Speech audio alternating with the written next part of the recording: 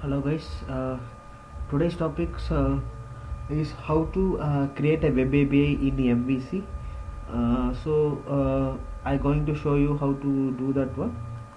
So I just right click my controller. So before I go into that, I just explain you shortly what is web API. Web API is used to transfer the data in a HTTP protocol. So it helps to send and receive the request through the HTTP. So the WCF have the feature to transfer the data in HTTP, TCP. Here with the HTTP, you want to pass the request. So the MVC come up with a web API. It's very lightweight and it's is a restful, completely restful. So okay, I'll just go and create my controller. So before I add my controller, I just want to build up my model.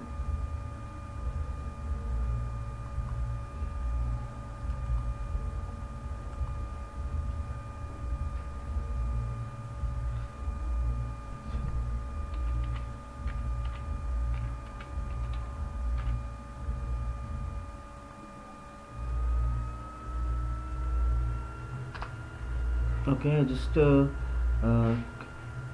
a database Go Freelancer with the students. I'm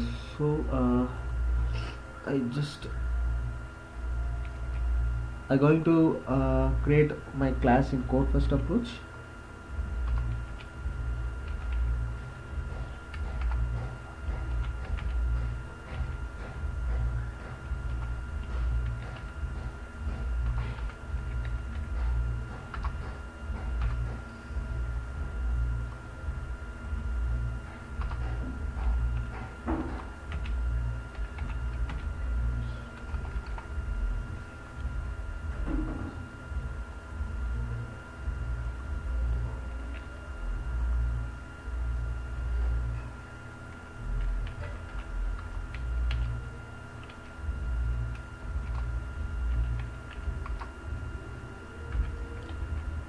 So if the people are from the beginner, so just learn how I'm creating the model and how I just make use of entity framework and talk with the database. So everything I just doing now from the scratch now. So please observe clearly to get the clear idea. Please, if you have any queries, please comment on the video comment section.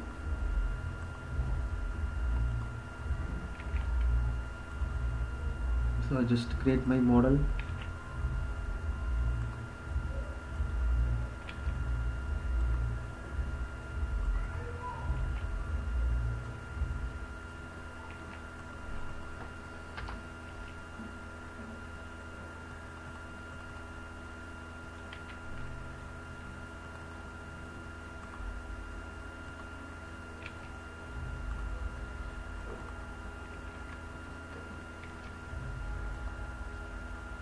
So I create one more class.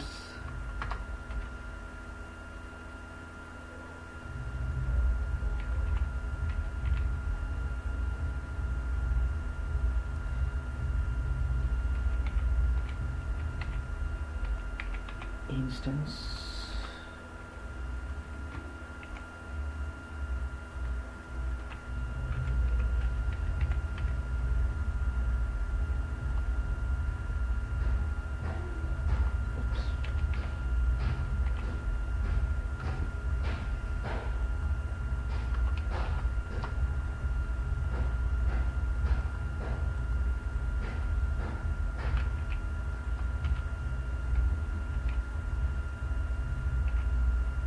So now I add my DB set,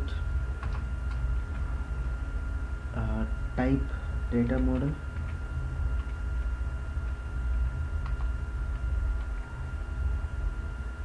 okay, oops, here I just made, because my instance is student, okay,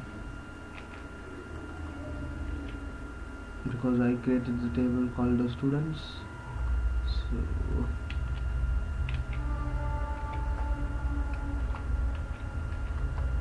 Okay.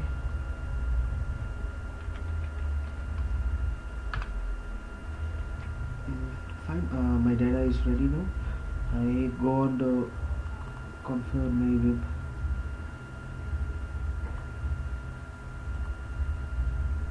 Okay.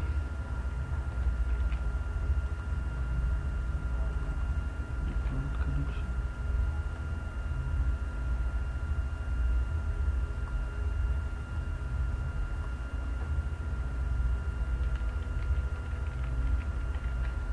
Okay.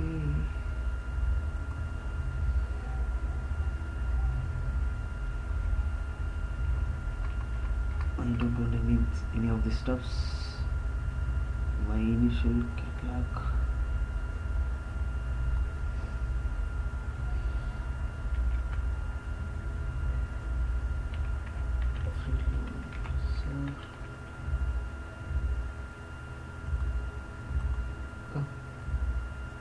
Okay, so it seems to be everything is ready. I just rebuild one more time the application so that I can show you how to create a strongly typed web API. Okay, fine. I build my model and my controller. So now I'm going to add my web API. So here we have a lot of template options. I just go and create my web API 2 with action using entity framework. Web API controller with a REST action to create, read, update, delete, and list entries from the entity of the total model with all the stuffs like total REST service it will create. I just select this one. It will ask for the model. I know my model is student. Okay, my DB constant is data instance. I ask it to create the asynchronous model. Okay, students controller. So my scaffolding, it's building my all the RESTful service from the default.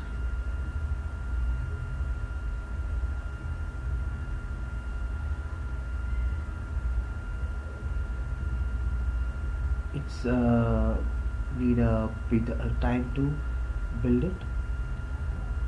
Okay, so it's ready now. So it's inherit my API controller and it's created my DB instance here. Yeah, so all the stuffs it's created now.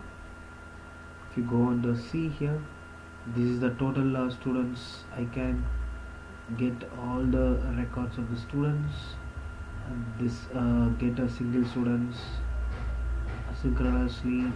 I can put the students, it's to update, sorry.